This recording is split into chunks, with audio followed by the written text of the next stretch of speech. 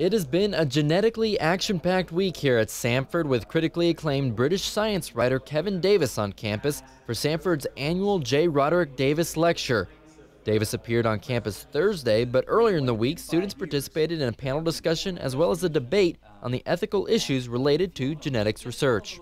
Prior to his lecture on Thursday, Davis met with students and discussed various issues in genomics. One particular student has a uniquely personal interest in Davis in his field of study. Born with muscular dystrophy, genetic research is very close to the heart of this Samford freshman, who says she wants to pursue a career in genetics, very much like Kevin Davis.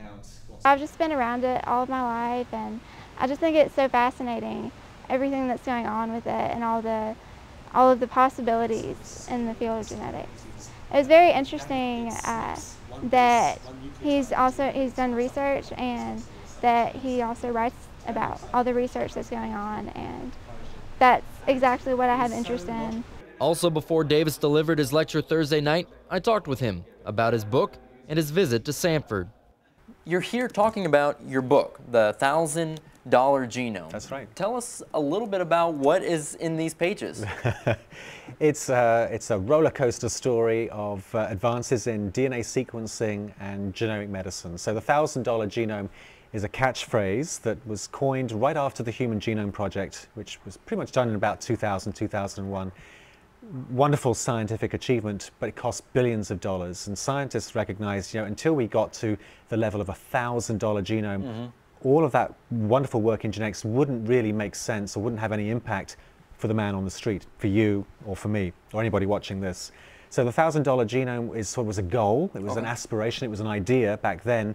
And the point of the book is that now it's becoming reality faster than I think anybody dared dream. So on the one hand, you have consumer genomics companies like 23andMe that are offering you a fascinating glimpse at your genetic makeup, your background, some of the susceptibilities that we have for different diseases, some of the other traits that you carry, for a few $100s. So that's really just happened in the last few years. And on the other hand, you have the arrival of new sequencing technologies that really promise to deliver your complete genetic code, your whole genome sequence, your personal genome project, if you will, in just the next couple of years for about $1,000. Now, obviously a lot of debate with this as far as positive things, but also some possibly negative things. Talk a little bit about the pros and cons of this research in genetics. Right. I see more pros than cons, not surprisingly, given my background. But I find that getting this genetic information, and I give many examples in the book, people have found it empowering in some cases. They've made radical, life-changing decisions, medical interventions, lifestyle changes, because they learned something about some of the genetic risks that they carry. Other people have just found it empowering because they've learned stuff about their family history, something about their ancestry. For adoptees, it gives them insights into their genetic background that they may not have from their meager family record. So there's an awful lot of positive things to come from it.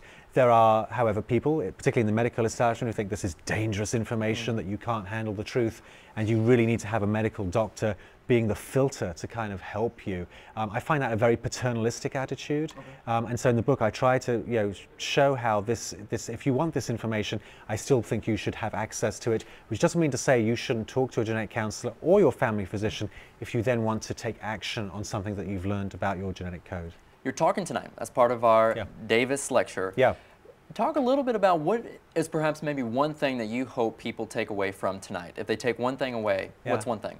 I think they should be excited by this new world of genetic information, and I hope I can sort of get people interested in at least taking a look as to whether this is something that they might want to do. I'm not holding a gun to anybody's head and saying you should get your DNA decoded, but I want people to sort of just see what the options are out there. And even if it's not something that they want to do personally, when you're ready to start having a family, this is technology that is going to impact the health and well-being of your kids and your grandkids, and pretty much every other person who's going to be born, for the rest of this century and on. So I hope to kind of just make people aware of where this field is going. It's an exciting time. During the day, you're spending some time with students. What has been your time on campus? Talk a little bit about relating with some of the students. What are your impressions? Yeah, I've met with the fellows, and we'll be meeting with some of the potential grad students later today.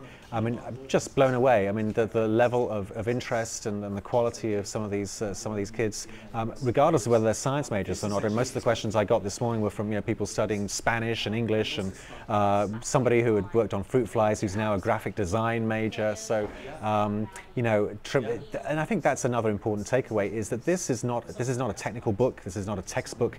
But we're all interested in our health. We're all interested in our own well-being and that of our parents and our kids or future kids. And these technologies, I think, are going to have an immense impact on the future of healthcare in this country. And I just hope to raise some awareness of some of those issues. I'm Nathan Troost, Samford University.